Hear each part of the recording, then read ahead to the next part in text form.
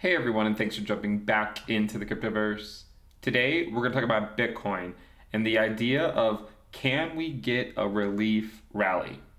If you guys like the content, make sure you subscribe to the channel, give the video a thumbs up, and also check out the Telegram channel, which you can find a link to in the description below. Let's go ahead and jump in.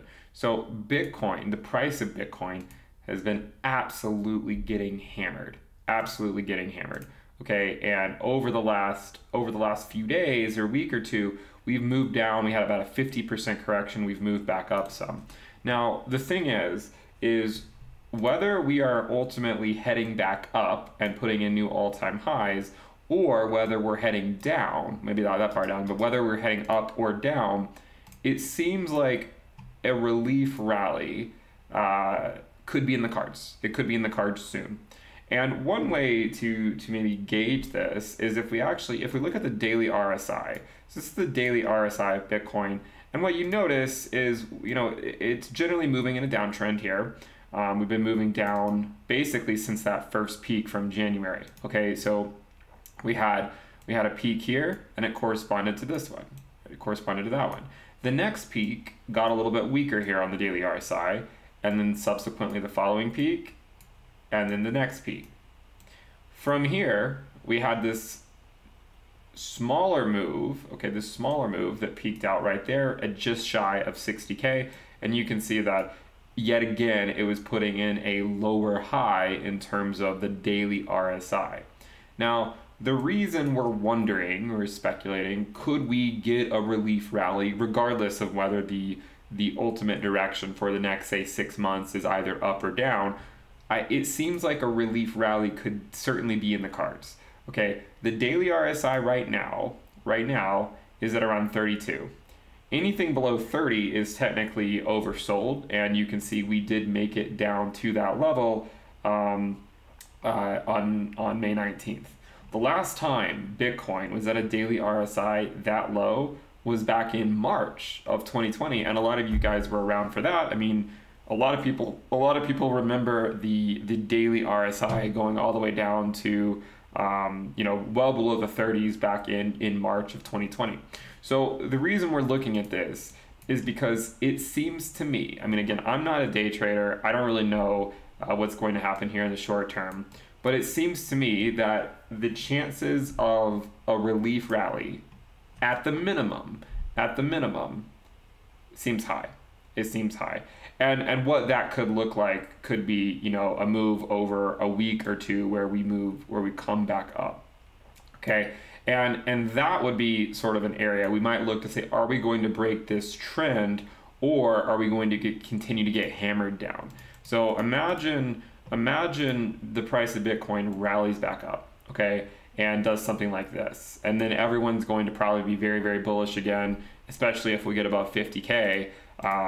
And it's at this point that I think we're going to try to figure out, okay, can we get back above this? And are we going to hold it and move higher, or are we going to get rejected? One thing we can look at is our trusty bull market support band. Okay, so let's pull up the bull market support band and see where it currently is.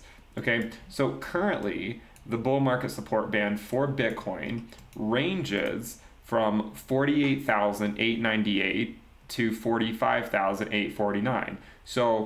So far, Bitcoin has not had any weekly closes below the bull market support band. It did close below the 20-week SMA, but it did not have a weekly close below the 21-week EMA. Now, if by the end of the week we're not at like $46,000 or so, then we will be having a close below the 21-week EMA. But let's imagine a scenario. Where, let's switch this over to the daily time frame. Okay, let's imagine a scenario where we do get, at the very minimum, a relief rally, and we're able to get back up to this bull market support band up here. Okay, what I'm going to be looking for in that situation is, can we get back above it and hold it as support, or do we get rejected from it and head back down? And one way to maybe keep an eye on that is to look at the daily RSI again and see, hey, are we just sort of continuing this trend of putting in lower highs every step of the way? And if we do, If we are just putting in lower highs and we continue to get hammered back down, then my guess is that, you know, we come down and we sort of regroup for a while and then trend back up later on, either in 2021 or maybe in 2020, early 2022. I've always said I think this cycle is going to take a lot longer. We're having a lot of intra-cycle volatility. We had this run in 2019. We're having this run here. If we come back down and have a, you know, a brief bear market like we did in this region, I think it's only going to be the catalyst for the inevitable push above 100K. Ultimately, I think that if we come back up immediately and hold it as support and we move up, then we're probably not going to go as high ultimately in the cycle as we could if we go down for a while and then back up. That's my thinking. If the longer we spend down here and the further down we go, I think will only act as a catalyst for us to move much higher by the market cycle peak. Alternatively, if we immediately get back above the bull market support band, our combination of the 20-week SMA and the 21-week EMA, if we immediately get back above that and start moving higher, then I think the market cycle is probably going to peak out not as high as it otherwise would have had we had that cool-off phase. So if you're curious, you know, how to navigate the market, if we in fact do get this relief rally at the very least, and I would argue there's a decent chance we get a relief rally, whether Bitcoin's ultimate direction for the next 3 to 6 months is down or up. I think there's a decent chance we get a relief rally considering how oversold we are, especially on the daily time frame here. It looks pretty oversold, and so a bounce could take us back up to the bull market support band. We want to see if we can get above it and hold it as support, and if we do, that might be a grind. If we get rejected, then I think we're going to go into a consolidation phase where it'll be sort of a reaccumulation phase for Bitcoin for the cycle, and then hopefully we trend back up, maybe starting by the end of 2021 or even going into 2022. That's sort of where I see things right now. Let me know what you guys think about that in the comments. If you like the content, make sure you subscribe to the channel, give the video a thumbs up, and also check out the Telegram channel, which you can find a link to in the description below.